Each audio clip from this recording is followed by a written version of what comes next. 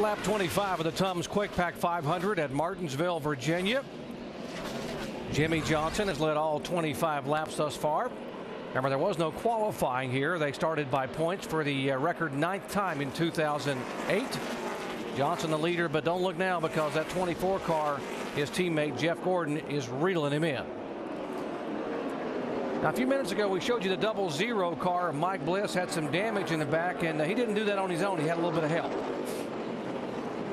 Yeah, we told you the racing's really tight here, and coming up out of turn 2, you can see that he got a little help from the 22 of Dave Blaney.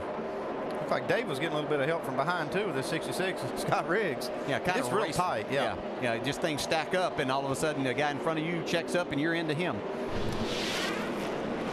Word is, by the way, that double trouble in turn 1. The 28 car has gone around. Travis Kvapil bring out the first caution flag of the day here on lap 29. Hold up. Well, Jimmie Johnson had just got to the back of the field there to start lapping cars. He had just lapped Bill Elliott. That's when the intensity level goes up on the back of the field. When that leader's coming, they want to stay on the lead lap. See these guys racing down in. One Pablo Montoya gets into the 44 UPS Toyota of David Rudiman, who then gets into Travis Kvapil. So another one of those chain reaction deals. So Dodge in the Toyota in the Ford. And Travis came out on the worst end of that deal. Yeah, Kvapil was actually running 23rd, moving his way up toward the top 20. Doesn't get a lot of damage. He does lose a lap, though. The leader, Jimmie Johnson, had come around him, put him down a lap. Back it down, go through the bottom, inside. Go, keep digging. Dave Blaney getting pretty loose there. There's action everywhere. Yeah, and I think part of that came from him trying to make sure that that car didn't come off the wall, so he had it cut pretty hard left. You mentioned the 21 car had just been lapped, and he will get back. He'll get the free pass. Bill Elliott will get back on the lead lap. Have a few cars making pit stops here. I would have thought everybody was going to stay out, but the 11 car, Denny Hamlin and Dale Jr. lead a lot of others coming in. Yeah, Eric Almirola there, the 9 of Casey Kane. Ryan Newman is there, Bobby Labonte. This will be a good chance for these guys to get off sequence. If their car's not right, they can come in here and get 4 tires. Shannon? Dale Jr. says the car is really tight past that center. He's going to make an air pressure adjustment on that 88 car as those guys go around to the left side. It is 4 tires for Dale Earnhardt Jr. Dave. Denny Hamlin is already off pit road, having gotten Sunoco fuel in that car, 2 right side tires, and a track bar adjustment for a car that was a little bit loose in the center, and especially on the throttle. We'll check on the strategy of why they came in this early as we are under caution for the first time of day coming out here on lap 29. Back after this message and a word from our ABC stations. Set for the restart of Martinsville, Virginia, under caution for the first time today. The 88 car, by the way, Earnhardt Jr. too fast entering pit road. He's had to restart now at the tail end of the longest line, which will put him back in 41st position, way behind. Here comes Gordon on the inside. Wow, that was a bold move for Jeff Gordon, diving underneath Jimmie Johnson, getting into 1. I'm telling you, he's got an agenda today, and that's to get this car out front and lead as many laps as he can and let everybody know that he's the guy that they're going to have to beat here today if they want to get that grandfather clock. I think he knows Jimmie Johnson's got a lot to lose there, so he was going to leave him that car width he needed getting into turn 1. That opens a door, though, for Jeff Burton right in the inside of Jimmie Johnson, if he can hang there.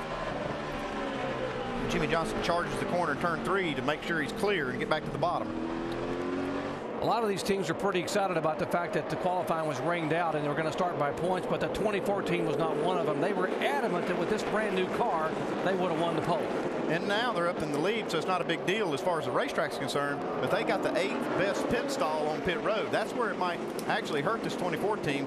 If we were able to qualify, they would have been a whole lot better position for a pit road spot. We just joined our coverage. 1 caution flag, lap 28. Travis Kvapil, chain reaction crash, bounced it off the wall. Minimal to no damage in the 28 car. The top 18 car stayed on the racetrack. Everyone else came on to pit road for tires and fuel. Here's the 10 car of A.J. Allmendinger. He had a great practice session yesterday, both of them actually. This car was real fast. We saw a little brake fire after one of the practices, so he was probably using a lot of brakes, but his car's fast.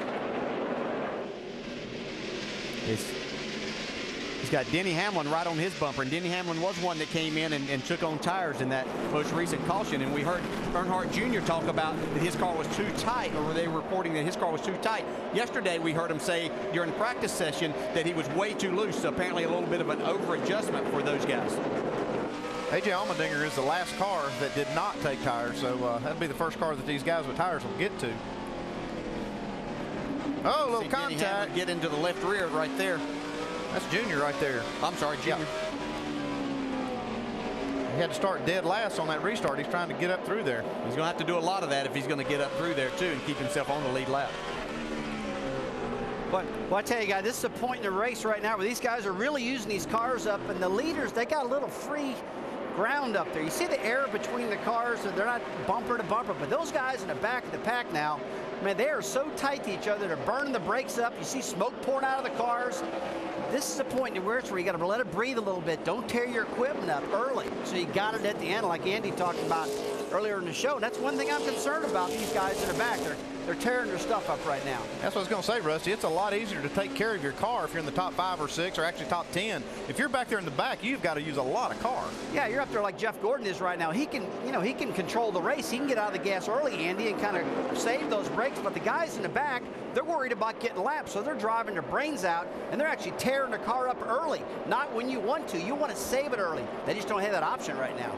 Hey, Rusty, you did a lot more leading out front here, though, than you were at the back. So when you were that leader and catching these guys at the back, did you use some patience there, or did you just want to get them all a lap down as much as you could? Well, I tried to get them down to lap down as much as I could, Dale. That's a good question. But also, you had to set the guys up. You had to know who you're dealing with. If you had a character that you knew was pretty rough and going to rough you up trying to get around him, you might give him more room than the others. But, man, right now you got to be careful when these guys are getting lapped. But look how hard they're driving, guys. I mean, they're bumper to bumper. They're hitting each other, sliding around. I mean, they're really concerned about going down a lap right now. And, Rusty, one of the keys to your success here when you were driving that #2 car over the years was you didn't drive the car that hard. You said you backed out a lot of times and didn't charge the corner. Well, right now, at this point, what I'd be doing if I was Martin Truex or Kurt Busch or some of the guys like that, if I got enough room behind me, guys, I'm going to get out of the throttle early at the start-finish line, way early. Let that car coast in the corner like that right there. Stay off the brakes, save the equipment. But when they catch me and they start roughing me up, that's when I'm going to start driving back off. What do you think's wrong with this 31 car right here? He's really slipped back. He's lost quite a few spots. Looked like he was good that first run. He ran Jimmy Johnson, basically kind of ran him down, and now he can't seem to keep up. You know, we saw yesterday he wasn't that good on the speed chart and didn't pay that much. He got a little contact there with Greg Biffle and the 00 Mike Bliss. But it looked like Jeff Burton was struggling in practice yesterday, which is surprising because they've always been so good here. Jeff Burton ran the most laps of any of the chasers in the final practice session. He ran over 80 laps. No one else ran nearly that many. Obviously, he's having problems here today. Jeff Gordon is our leader. You're watching ESPN on ABC.